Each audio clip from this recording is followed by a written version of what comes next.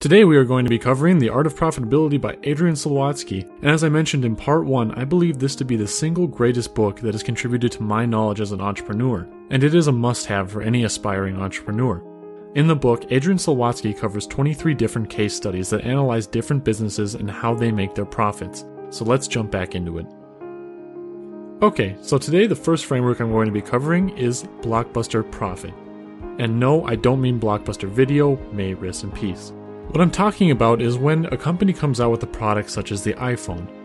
And for those who don't know what it means to be a blockbuster, you can relate it to the adage of blockbuster films, because that is exactly what Marvel has been doing in the recent years. Marvel has put a ton of time, money, and effort into sculpting various different films and intertwining them all within the same universe. Their newest film, Deadpool, became one of the biggest blockbusters yet, earning the title of the second highest grossing rated R movie of all time, just falling short of Matrix Reloaded's benchmark. Deadpool ended up grossing $600 million in its first month. And that's the kind of return you want to get on a blockbuster product. Another example of a blockbuster product is the Ford Edsel. And as you increase the scale of the project, you also increase the risk, and as you increase the risk, you also increase the reward.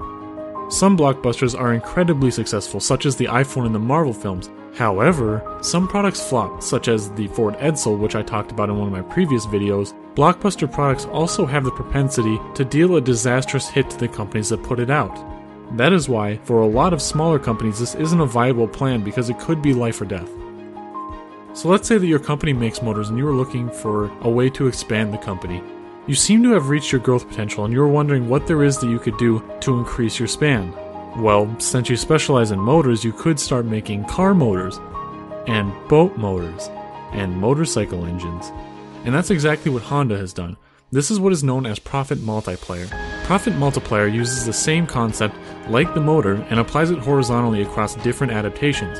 But even further than boat motors or car motors or motorcycle engines, you can further specialize the motors for streetcars, Formula 1, crotch rockets, dirt bikes, etc. Now, let's imagine that you're the owner of a small B2B business, and it doesn't matter what you sell, what matters is that you're selling it and you want to sell more of it.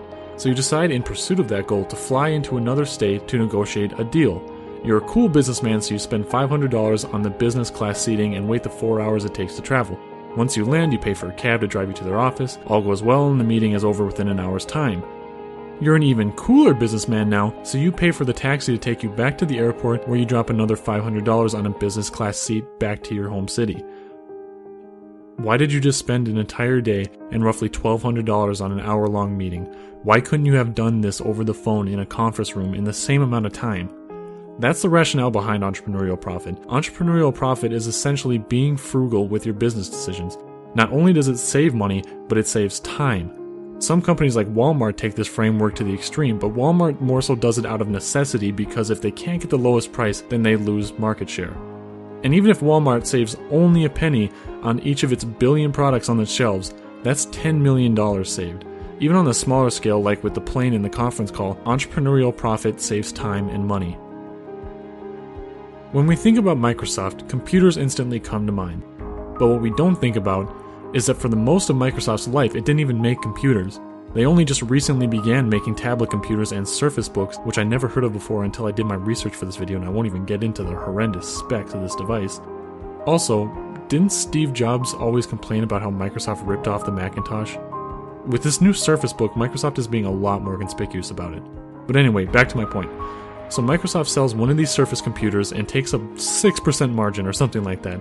Is that enough for a company like Microsoft? Of course not. Microsoft is a computerless computer company.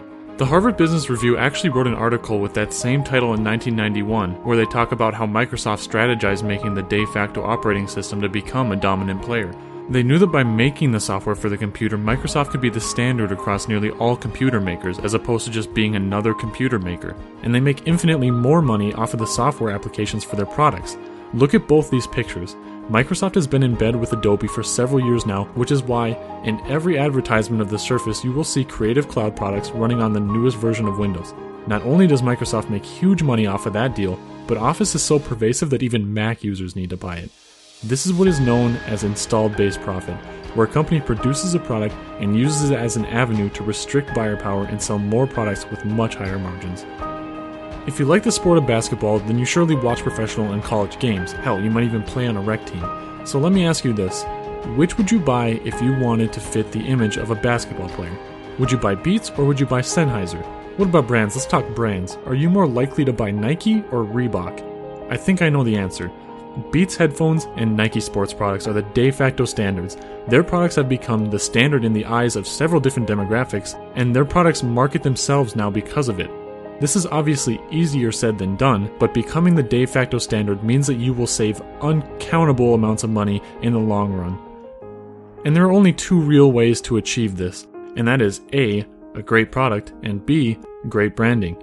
If you think that the de facto standard is something reserved for top dogs, take a look at Under Armour. Under Armour came out of nowhere and became Nike's biggest rival in what seems like overnight. If you took a look at their financials, Nike still obliterates Under Armour, but you would never know it because Under Armour is also a de facto standard. Being the de facto standard means, among many other things, your product markets itself. And this is something that I will be discussing in great detail when I cover Seth Godin's Purple Cow in the coming months.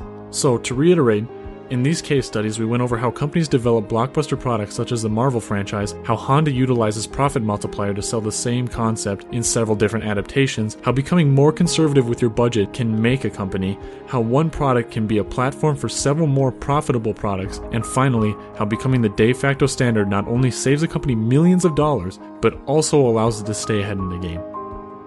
Thank you guys for watching, and if you enjoyed this video, please like and subscribe. Also, let me know what your thoughts are on this video. Not a lot of conversation is going on in the comment section, and I'd like to change that. Thanks everyone.